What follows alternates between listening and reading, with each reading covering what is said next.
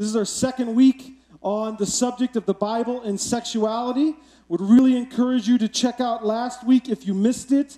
We're kind of breaking away from our normal pattern being teaching an extended passage of Scripture or teaching an entire book and teaching through it. The reason why we normally do that is what dictates what we study every week is the text in front of us and then the next passage in that text.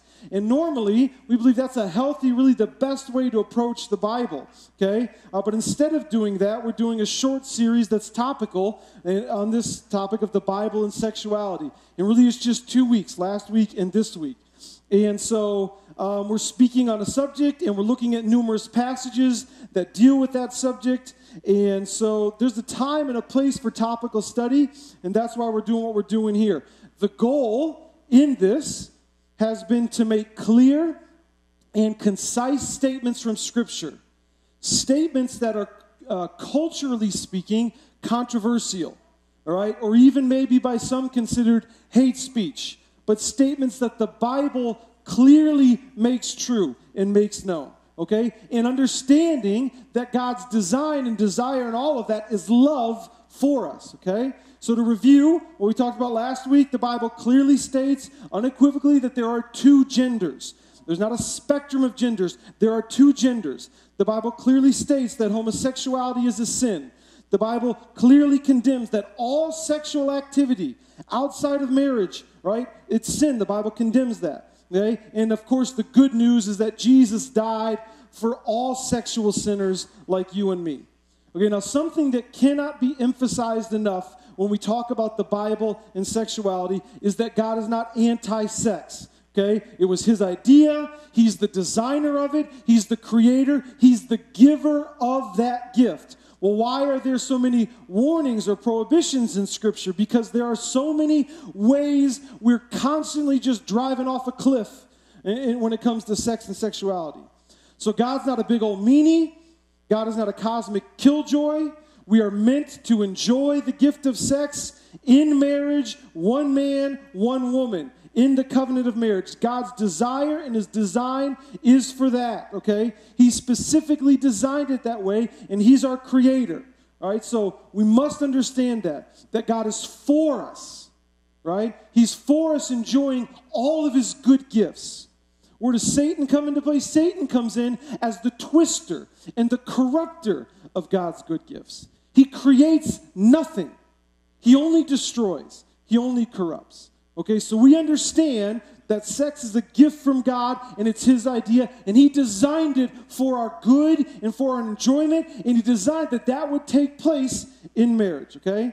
So today, a few more concise statements from Scripture, and then a way forward, all right? So what do I mean by way forward? I mean, how are we to proceed as Christians in a culture that is just rapidly continuing to defer from God's plan on sex and sexuality? And we need to understand the way forward. We need to think about it because, quite frankly, the way many of us, like Christians culturally in the States, are behaving, at best it's not working, and at worst it's unacceptable. So, two clear statements from Scripture on the Bible and sexuality, and then a way forward, all right? So let's start with this. Here's the next clear, concise statement from Scripture, that God designed marriage for one man and one woman. God designed marriage to be between one man and one woman. Now, right from the top, look, right from the top, people will try to jump on that statement. Are you sure about that, Jason? Are you sure that was God's design? Because Jason, like it's a trick. Like, how many wives did Abraham have? Right? How many wives did Jacob have? What about King David? All right, what about King Solomon? All of them major players in Israel's history, all of them with many, many wives. So are you sure about that? Aren't you just being hypocritical? And the answer is yes, I'm sure about that, without a doubt. Here's two passages of Scripture to start, okay? Genesis chapter 2 is where I had you turn. Look at verse 18. Here's the creation account. We talked about this from a different perspective from the role of gender last week, but here is also God establishing like the covenant of marriage. All right, therefore a man shall leave his father and his mother, hold fast to his wife, and they shall become one flesh. Right? So God is kind of created and defined for us what marriage is and what happens in marriage, that it's between one man and one woman, and as they join together in marriage, they become one flesh. All right? So fast forward all the way to the New Testament, to Jesus. All right? Matthew chapter 19, okay, verse 4. He answered, Jesus speaking here, have you not read that he who created them from the beginning, Jesus is referring to the Genesis account, okay? He made them male and female. And he said, therefore, a man shall leave his father and his mother and hold fast to his wife, and the two shall become one flesh. So they are no longer two, but one flesh. What God has joined together, let not man separate. So we see here that marriage, defined by God, established by God, marriage is God's good gift. It was his idea. We didn't come along and create this. He did, and he gave it to us, and he established the parameters of what healthy marriage looks like. And it starts with one man, one woman, right from the beginning. Then Jesus reconfirms that in Matthew. So we were talking last week about like the heresy of the red letter Christians that are kind of like, we only follow the red letters of Jesus, as if somehow that contradicts the rest of Scripture. And it doesn't, right? But here's Jesus, red letter Christians, here's Jesus defining, right? And setting the definition and the barriers for what real marriage looks like. Established in creation, Jesus confirming that in the New Testament. Many other places in the Bible. There's two examples for you. Now, in between Genesis chapter 2 and Matthew 19, especially in the Old Testament, which is often written in narrative form, like story form, storytelling. In between Genesis 2 and Matthew 19, we have example after example of men who thought they knew better. Of men who were like, yeah, I know what God said, but I think I got a better way. I think it'd be fun to take a bunch of women as my wife, right? Have a bunch of wives. I think that would be a great idea. And the Bible doesn't shy away from it. It shows us them doing it, and it shows us the consequences. So you have this clear statement from Scripture in Genesis 2, right? God designed marriage for one man, one woman. It has always been controversial. You understand that, right? That definition of marriage has always been controversial. People have always bucked against it. Today, it's controversial primarily because it excludes same-sex marriage. But for really like the last 10,000 years is controversial because it excluded polygamy. It excluded misogyny, men just being allowed to take as many women as they want to use and to push them aside. So this statement has always been controversial. As culture changes, it's controversial for different reasons, okay? But it always has been, right? So what about all these stories of these Old Testament patriarchs, right? Some of them described like as men after God's own heart, marrying these many wives. Is the Bible, what is the Bible doing there? Is the Bible saying it's okay? Is the Bible giving them a pass? And we have to understand the way much of the Old Testament's recorded. It's story form, it's narrative. In most good stories, if you're like a reader, even if you watch a great show that's telling the story like through episodes that build on each other. Okay, good stories don't typically stop with a narrator and say, this was bad. This was a terrible decision. The story shows you, through the telling of the story, the consequences for their decision. Okay, and so the Bible is one book, but it's made up of different types of literature. And Old Testament narrative and story form does that very thing. Sometimes we have a word from God in the middle of it, that God was displeased, God's anger was kindled, but many times we don't.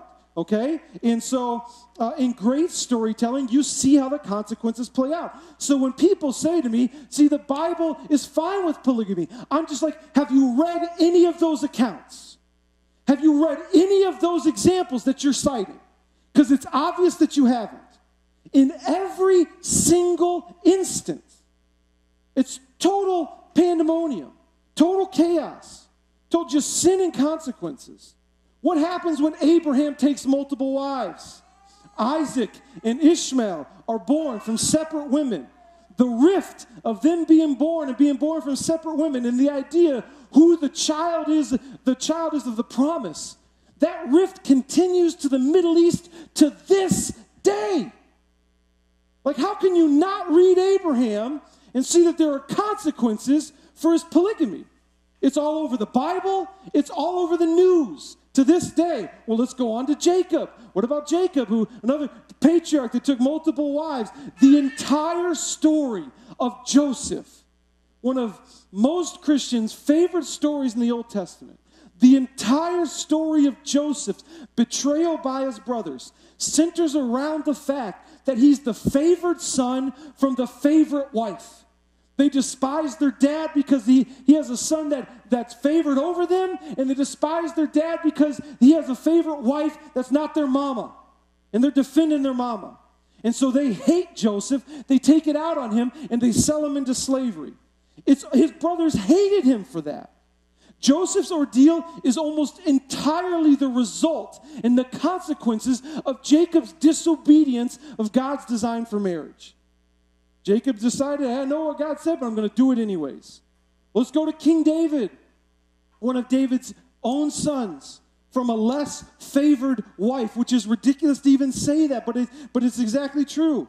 Took the kingdom from him, raped his half-sister, brought this great shame on David and his family and the kingdom. All of that the result of consequences and fallout from polygamy. And then King Solomon. King Solomon had upwards of 1,000 wives, 700 wives, 300 concubines. I'm going to tell you this. I was there yesterday. His Starbucks bill alone would be punishment enough. Like every day. Can you imagine being behind that dude in Jerusalem Starbucks? I'd like 174 decaf lattes with 1 pump of vanilla. That's actually Ginger's order that I remember now. Okay, I'd like 235 pink drinks with no ice, but ice on the side because then you get more pink drink and you can put it in, right? Not to mention the cost. Like I've rolled in there before and asked for a napkin and it costs $6. Like that's his punishment every day. Okay, but seriously though, what are we told about Solomon? The wisest man to ever live. We're told that he married many foreign wives. He did this for reasons like, to advance the kingdom and to make deals. And these foreign wives worshiped foreign gods, and they turned his heart from God to worship idols. In every single instance, the Bible shows these men going outside of God's design for marriage, and then the Bible shows the consequences and the fallout for them going outside God's design. In every single instance. Men of faith believing that they know God, know better than God. So you have God clearly declaring, this is how I designed marriage to work. And then you have multiple examples in the Bible of men of faith even, who are like, I think I know better than God. I'm going to go with my instincts on this one, right? To quote the guy from Dumb and Dumber, right? So you have the Bible then recording the chaos, the consequences, the fallout, the hatred from all of this sin. And it's everywhere. God designed marriage for one man, one woman. The question we must ask ourselves is, do I believe God? Do I trust his design, right? Do I believe him? Do I believe him when I've got the decision, well, maybe I could save money, right, as a college student and just live with my girlfriend for a while, and then we'll get married down the road so we can have a really big Instagram-worthy wedding. Do I believe him when God says, no, don't do that? That's not how I designed marriage. Do I believe him? That's what we have to ask ourselves. Every time I sin, whatever the sin is, every time I sin, the answer is no. I don't believe God. I don't believe God has a better way. Every time I sin, I choose to believe the lies of the devil. I choose to believe the lies of my own desires over the promises of God. Every time I sin, it's because I love something else. I want something else more than God. And yet, mercifully, relentlessly, God is pursuing us, ready to reconcile us through his son, Jesus. What a magnificent, long-suffering, merciful God we have. Clear and concise statement number one, God designed marriage to be between one man and one woman. Second thing, okay? Second, clear and concise statement. Our desires are not natural, okay? And you see what I mean by that in a second here, but our desires are not natural. One of the strongest, and it's really a argument that appeals to emotion. Okay, most emotional arguments made, especially when it comes to like the pursuit of same-sex desires, the pursuit of maybe transgender ideology, is that God made me this way. And for as long as I can remember, I've had these feelings, so that I consider these feelings to be part of me. As a boy, I've liked other boys for as long as I can remember. For as long as I can remember, I've always been a man trapped in a woman's body. I don't know any other way. And so this is who I am. I feel this deeply. I was born this way. This is important theology for us to understand, okay? I'll give you an example. A few years back, a viral video of a 12-year-old girl in a Mormon church during what they have this faith and testimony time. And this 12-year-old girl, she has her coming out, right? Like she's coming out as a lesbian in this faith and testimony meeting, and she says these very things. God made me gay, and it's not a mistake, right? And so, well, how do you respond to that? That's a really good way to frame things. God made me this way, right? Who are you to condemn that? God would want me to be happy. Why don't you want me to be happy? This is where we need to understand this clear, strong statement from Scripture that our desires are not natural. What do you mean by that? I mean this. God made you. God made Jason. But sin has corrupted all of us. Sin has touched every part of creation, and sin has touched every single one of us, so that all of us are sinners. And so because sin is corrupted, God made us, but sin has corrupted us, and it's corrupted all of us, including corrupting our desires. So sin has twisted every single one of us. You want some scripture for it? Let me show you this. We'll put it on the screen. I'll kind of go through them here slowly but quickly. Romans chapter 3, verse 10. Sin has touched us so much that none is righteous. Not one. The only way we receive righteousness is through the blood of Jesus Christ. No one is righteous. No one will stand before the Father on the last day and be like, I was a good person. My good works outweighed my bad. No. None is righteous. Not one. So much so, verse 23 of Romans 3, all have sinned, and because of that sin, they fall short of God's glory. So sin has touched every single one of us. There isn't a single one of us that isn't a sinner, that wasn't born in sin. Romans chapter 5. Therefore, just as sin came into the world through one man, and death through sin, and death spread to all men because all sin. All right, these are just a few examples of how over the top the Bible explains that we are all sinners, and we are sinners from birth. 1 John chapter 1. If we say that we have no sin, we deceive ourselves, and the truth is not in us. If we say we have not sinned, we make him a liar, and his word is not in us. That's how strong John is about the sin that's in all of us. So we have to understand, right, from the Bible clearly teaching us, from a theological perspective, that sin touches every single one of us. And it touches every part of creation.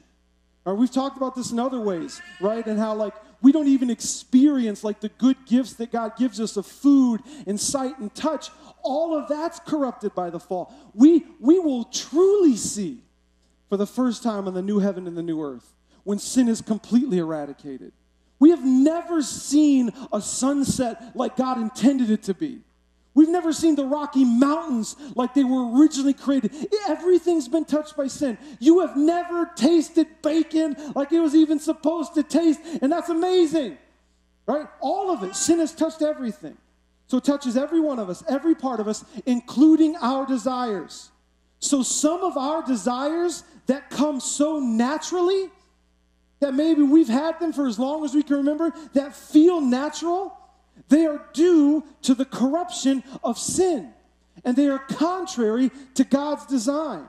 This is so common, in fact, that the Bible warns us over and over again about simply following the desires of our heart.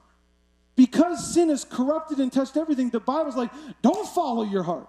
Now, the culture says that. The culture says, trust your heart. It'll never lead you astray.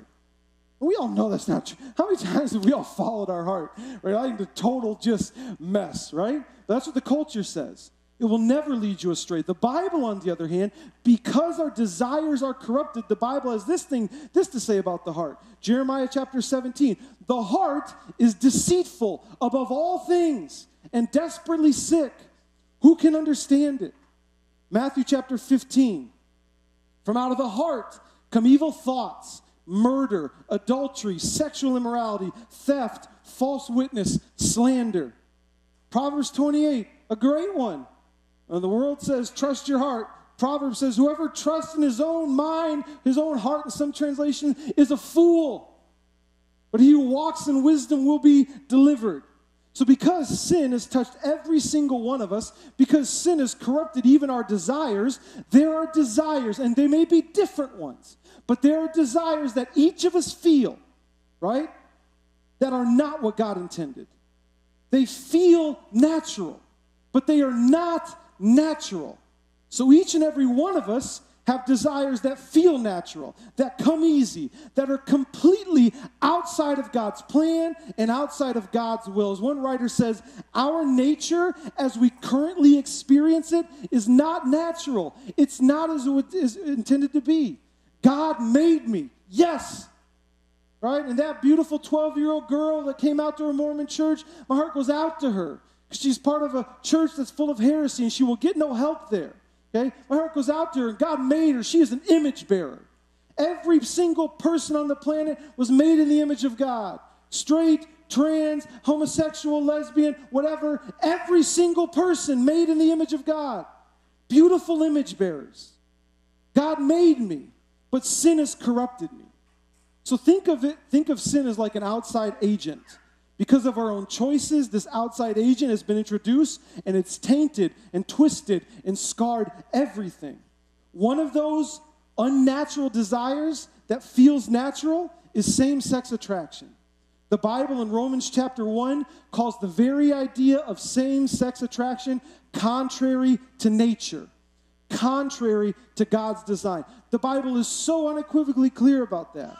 But you talk to somebody genuinely wanting to learn from them with those desires, and they'll explain that they've had those desires maybe for as long as they can remember, and it feels natural. Listen, a lot of things feel natural, but they're not what God intended. The mantra is be true to yourself, and it sounds really good, but we don't even practice that consistently in our own culture. So the man who comes out to his family as gay, and he leaves his wife and he leaves his kid for his homosexual lover, true story, multiple occasions, leaves them to their own to fend for themselves. He's not condemned for his unfaithfulness to his wife or for abandoning his kids. Rather, he's praised because he's being true to himself. But apply that same standard if the man leaves his wife for a much younger model. Most view him as a scoundrel. Why isn't he being true to himself? Why wasn't he just born that way that he was attracted to younger women and, quite frankly, his wife's aged out? Why? You can't. Because reasons, Jason. Exactly. There are no reasons. There's no consistency there. You understand? Even in our own culture, we don't apply that consistently. Look, we talked about this last week because the answer would come down to, but they feel this strongly. I feel it. I was born this way. You can feel something strongly and feel it deeply down in your bones, and it still doesn't make it true, okay? Dallas Cowboy fans go through this every year, okay? Yeah, there goes Ryan. Sorry, man. Just hitting home. This is the year. I feel it. CD Lamb, this is it. Right. What if the constant schoolyard bully fell back on that? God made me this way. As long as I can remember, I've liked punishing other kids and taking their stuff. Right? Well, no, that doesn't count. That doesn't count because that's not like one of the colors of the rainbow. Like bullying, it doesn't get added into that. That one doesn't count. Why doesn't it count? Why can't he make the same argument? I feel this strongly. It's what I've always done. God wants me to be happy, and this will make me happy. This fallen nature that I'm talking about, look, you know where you see it like as clearly as anything? It's in toddlers. Toddlers, man. I'm going to tell you something that I never realized. Toddlers are like cats, okay? That means, what do I mean by that? I mean that if they were big enough, they'd probably kill you, right? That's what toddlers are. And I love toddlers. That's one of the best ages for our kids, the boys, the twins, when they were little at that age, man. It was so much fun. But at the same time, there were moments where, like, if they're big enough, I think they might kill me. If they could throw that block harder, I think they would, right? You see it in children. Man, I've told this story before, but I remember clearly with my boys, they were just starting to walk. It was just like right around their first birthday, and Ginger was out shopping, and I was on the phone with her, and they were standing by our front door, and Brady had a toy, and Caleb took the toy from Brady, and it's the first time I've ever seen it. Brady just so easily and naturally just slapped Caleb across the face, and Caleb didn't like cry and fall down. He got mad. And so he slapped Brady across the face and took it back. And I'm talking to Ginger, and I started doing this, and she's like, what's funny? I'm like, oh, the boys, they're slapping each other for the first time. And she's like, be the dad and stop them. And it's like, oh, yeah, okay, all right. All right, I got it, yeah, all right. But I was so taken aback by, they had never seen that. I never slapped them. They'd never seen anybody do that. It was so natural for them. You took that, I'm mad, I want it back, I'm going to smack you for it. And I'm going to keep doing that until I get it. All of us have desires for things that God has forbidden. I helped in a counseling situation with a grown woman years and years ago in another state who, for as long as she could remember, a woman of means, struggled with kleptomania, just taking things. And so a grown woman in a very nice house getting busted for shoplifting, right? And it's just a desire and something that she's always had for reasons that go deep. But as long as she can remember, she's done this. She has no reason to steal. But she does. All of us. It may be as simple as like, tough situation, and I'm just lying my way out of it. Just lying my way out of it. It comes easy. It flows. I'm just lying to cover my tail. All of us have desires for things that God has forbidden. It was perfectly natural for my boys to smack each other. They'd never seen it or been on the receiving end. It flowed from their sinful heart, but it wasn't right. This is a result of us having a fallen nature. What we feel is not natural because of sin in all of us. We all desire things that God has forbidden. It's a reflection of how sin has twisted us, and this is where Jesus comes in.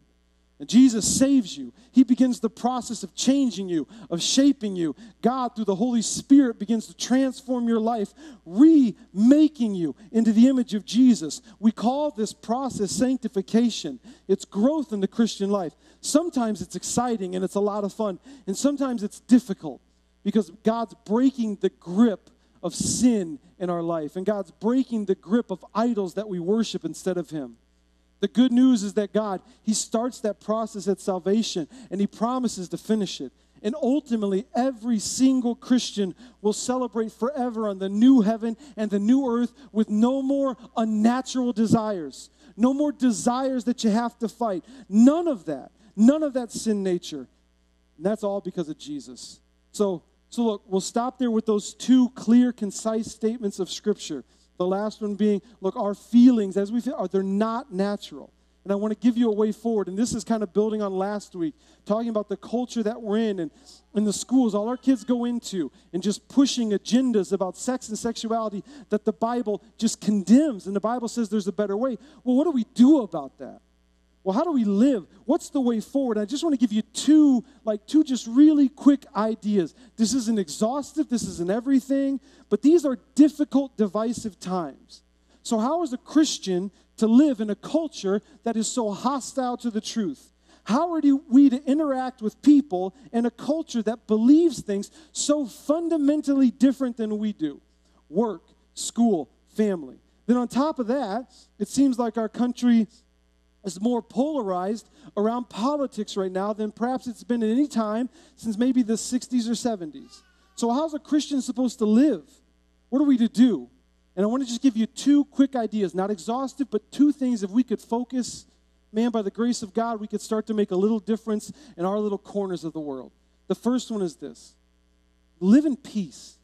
Live in peace with your neighbor. Live in peace with your coworker. All right, listen to Paul in Romans chapter 12. If possible, so far as it depends on you, live peaceably with all. Do not be overcome by evil, but overcome evil with good. That's 12 verses 18 and 21. This little challenge from Paul is especially powerful when you consider his original audience. They were Christians who were suffering intense life-altering, life-threatening persecution. Many of them that were still living had seen friends and loved ones being hung on crosses and lit on fire, burning Roman streets, lighting them up, fed to lions, everything you can imagine. And here's Paul saying, if it's possible, as much as it depends on you, you can't control the actions of other people, but you can control you. Live peaceably. Don't be overcome by evil. Overcome evil with good. So Paul's challenge to them and to us is to, if at all possible, live at peace. Not to be overcome by evil, but overcome evil with good. This would be a way, even right now, for a Christian to leave a real mark on a hateful, polarized world. A world that has really no concept right now. Like, if you don't agree with me completely, then we're at odds and we hate each other. What an easy way for a Christian to be different. Find a way in the power of the Spirit to live in peace. Let me give you one example. Let's talk about cancel culture for a second. Kind of familiar with that now, right? You're familiar with cancel culture and what's happening? What's the idea? The idea behind cancel culture is withdrawing support or canceling somebody or some company after they have done something or said something that's deemed offensive. And the goalposts are always moving. So even people that were canceling other people a year ago are now themselves being canceled. This is cancel culture. And now we kind of look at that and we're like, yeah, those snowflakes, they're losers, and we kind of associate it with them. But I want to point out that Christians have been using those same tactics for years. I grew up in the 80s and 90s in the church during the political movement of the moral majority. One of the purposes of the moral majority was to attempt this very thing. To use like your power. You're either for us or you're against us. And you don't want to be against us because we have this moral majority of people. And we've got numbers and we've got lots of people. And we can make your business succeed or we can make it fail. We've been practicing that for a long time in the broader church. Not to mention things like canceling restaurants that sell alcohol, canceling Disney for like 37 reasons. There's this one guy in the church that always had something he was fighting. Right? And so I'm wearing jeans, and he comes up to me and, Lee jeans, huh? They give money to the gays. I can't believe you'd wear that. And I'm just like, these are the only ones that come in husky size. You know, like I just, you kids like have no idea what it was like in the 80s and 90s if you were a little husky. Like you walked into a store, my mom would ask the nearest employee, where are the husky jeans? They would go to the loudspeakers. Yeah, we got a mom here with a son who's about in 6th grade, and he needs husky jeans. Do we know where the husky jeans are, right? This was my life, okay? This is my life growing up. Chick-fil-A, Target bathrooms, Starbucks, because they're commies. They took our plastic straws, and we have this long history of our own cancel culture as Christians. How's that worked out? It's failed miserably. Perfectly fine to choose where you spend your money. Perfectly fine and wise to do that. But organizing a posse, organizing a pressure campaign, that is not the way, folks. The way forward is not to return evil with evil. The way forward is not to cancel because they're trying to cancel. The way forward is attempting to live peaceably with all men. At this time in our culture, what an impact it could be simply like, no, I come to your store, not because I agree with you, but I love your food and you run a great place and that's cool. I just want a good meal. That's a Christian distinctive. How can I live in peace, even with a dang mask, during a pandemic and what's going to be a nasty political year? How can I live in peace? Let's ask ourselves that. Let's consider that. Let's think about the way forward. Here's the second thing, all right? For 1,000 reasons. Less social media, more face-to-face. Now, it's hard. It's hard because of quarantine, because people are scared and we're wearing masks and we're distancing. But, folks, social media is killing us. It's destroying our Christian witness. Part of a large Facebook group of pastors, like a large group, and I'm just a stalker on there. I just read, and it's one of the recurring fears and concerns about pastors is what social media is doing to just drive us all apart because we're not seeing each other face to face. So we immediately assume from any comment that isn't just like, oh, you're the best person ever, I just love you so much. We immediately assume like they hate us. They got to be a commie, right? Like they hate us. We assume that. Our people interact in the virtual world so much, and so much of the virtual world's antagonistic. It causes the person to be detached from the account. So we'd say things that we'd never say in person. The distance is destructive. We know this. It's destructive for teens and adults. It robs us of joy. It robs us then of the strength to have real conversations in person. I can't deal with people. Why? You deal with people a bunch face-to-face? Well, no, but people online are terrible, and so I can't deal with people like in the real world. No time or energy for face-to-face with people because our time and energy has been spent in the virtual world, and it's killing us, and I mean that we're in serious trouble. This week, the CDC, this week, 25% of Americans 18 to 24 considered suicide in the past 30 days. 25%. 16% of age 25 to 44. There is a lot of pain. There's a lot of despair. There's a lot of depression and isolation. And all we're doing on social media is encouraging it. Just posting vengeful, hateful stuff, mocking and deriding everybody that doesn't see things like us, mocking and deriding half the country. And yes, other people do it. But we're different. We've been called to a different lifestyle. Social media, the other thing that social media does is highlight the worst events, the most extreme cases through viral videos. And so you begin to think like, oh, like everybody in Seattle is like those Antifa people. Everybody in Texas chews straw, right? Like that's what you begin to think because of the worst. The people of Walmart, like they actually have coloring books for that now, right? Like social media highlights the worst examples in a nation of 330 million people, and we get a video a week from it, and then we're like, yep, all them people are just like that. And we begin to hate them and despise them. People that Jesus loves and that he died for. We grow in our disgust. They're not even people. They're animals. We've been called to something different. Listen to this from Peter. 1 Peter chapter 2. You are a chosen race. Talking to believers. You're a royal priesthood. A holy nation. A people for his own possession. Why? Why are we that? That you may proclaim the excellencies of him who called you out of darkness into this marvelous light. Once you were not a people, but now you are God's people. Once you had not received mercy, but now you have received mercy. What a powerful passage. You were not a people, but now because of Jesus, you're God's people. Once you did not receive mercy, but now you have received mercy. And why did God do this? Verse 9, that you may proclaim, that you may tell other people about the excellencies, the grace, and the mercy of Jesus, who offers forgiveness to everyone who comes to him. What are we to do with that mercy and that salvation? We're to tell everybody who will listen. One of our responsibilities is trying to tell other people about Jesus. And it's hard to do that when we despise them and post our disgust about them and their ilk on social media. Behind the homosexuality, the transgender, the politics are real people. Real people who many of them have considered suicide in the last 30 days. So what's the way forward for us?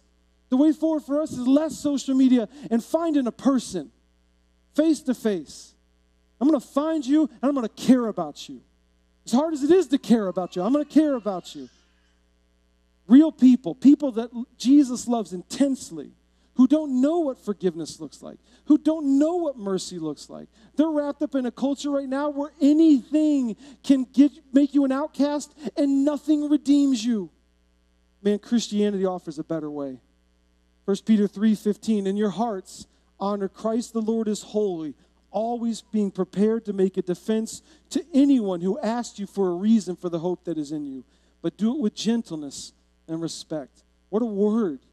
Again, to persecuted Christians. But he assumes here that people will ask you about the hope within, that there's something about you because you're living peaceably when other people aren't. Because you love intensely and intentionally when other people don't. He assumes that you're going to be asked, what's different? Why are you like that when other people aren't? You have hope. Why do you have hope? And so one of the things I read that, I'm like, well, when's the last time somebody's asked me about the hope that's within me? Right? Maybe it's been a long time since I've been asked that. Maybe the reason for that is I don't live like I have any hope. I don't live any different than the pagans. Less social media, more face-to-face with real people. Let's look at them through the eyes of Jesus and tell them about the God-man from Galilee. Let's go to the Lord in prayer. Father, we thank you for your word. Lord, we pray for grace and love to give the healing news of the gospel. A gospel that reconciles, that calls people to repentance and brings them into the family. So we pray, Lord, for grace to do that, to let that be on our lips. Let it be our battle cry. To see people for who they are. We pray, Lord, for grace to live peaceably with people that are hard to live peaceably with. We confess that. It's difficult. We confess our failure at it. And we pray, Lord, for grace to live differently. We pray this in Jesus' name. Amen.